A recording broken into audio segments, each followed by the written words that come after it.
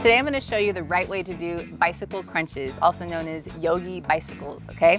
So first I'm going to show you the wrong way.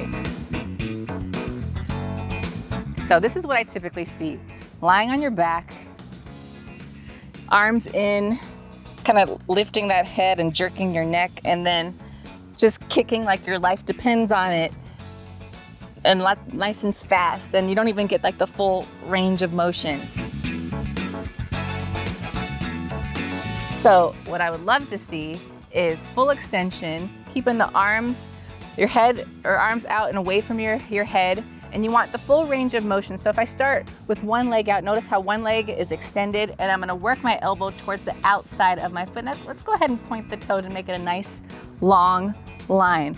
So I'm going with ease and control. So my shoulders are off of the ground the entire time, and there's kind of that, I guess, apple size between my chin and my chest. I'm keeping my chest open, heart open is what we also always like to have in yoga, and I move with ease and control. So that would be the right way to do your yogi bicycles or bicycle crunches.